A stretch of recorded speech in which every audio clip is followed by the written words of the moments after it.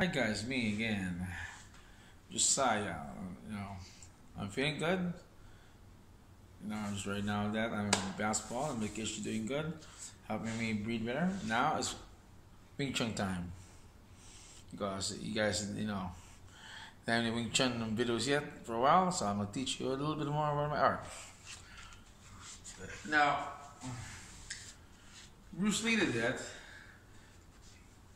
Had a saying, flow like water, right? What does it mean?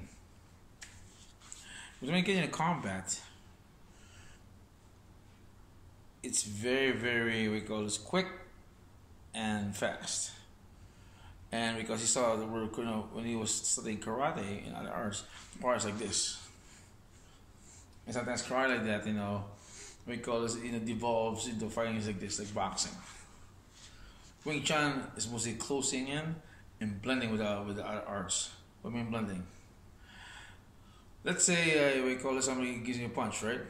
In karate, I block like this. Or in boxing, I block like this. Wing Chun is mostly attack and blend in and hit. Still blocking in Wing Chun, they say, it's true. Still blocking. So if somebody attacks me, I promise how to get a partner one of these days, but how to get a partner nowadays. But I will get a partner one of these days, or a student of mine, that's for instance somebody who strikes you, right? You block and you hit. The Wing Chun is flowing like water. Just like this. I got a triangle up. This one is to connect with my body. I gotta relax my body because if my body is relaxed, I can flow. So he attacks me, I block, then I parry again and strike. Now I quit. Now let's say this is left arm, right? Blocking, right? I go up. Right arm, hit him again. Left arm, hit him again. Or below him, and that I get my knees up here. I can strike his leg. Or hit him again with a forearm. Something like that. It's called flow. We have flow in between the moves is that you can hit the guy or opponent faster, hit or her or whoever your opponent is. So let's say this is my opponent, right? I gotta hit him. If I flow, I block the first punch. Now he's not gonna hit me with the left, run out right cross or something. Or let's say I block his left. He's not gonna hit me with his right. You know why? I close the distance. And if it's close to that, how can you react? And that's how you create flow. Somebody hits you, you block, flow in. Or you attack in, flow in, flow in. That's why there's a there's a movement in Wing Chun. It's called crossing the blades, they call this. And there's a term, I forgot the term called crossing the blades, because when I hit somebody, I go over his line. So he punches me, I go over his line and hit him. Then I punch him, I go over his line and hit him. So each time he strikes me, I go over, glide over his line and hits him. And when I do that like that, I not only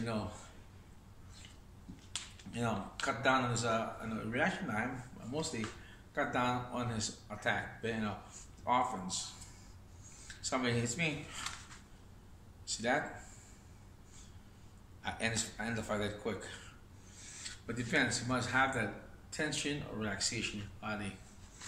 The only tension you should have is by your fingers, like you're holding two knives. When you're like this, relaxed, I'm moving my belly. See this?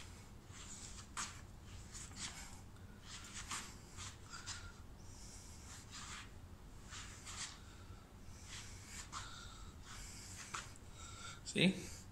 Not even thinking my moves, I just go with the flow. The more flow you go, the more you can respond to an attack.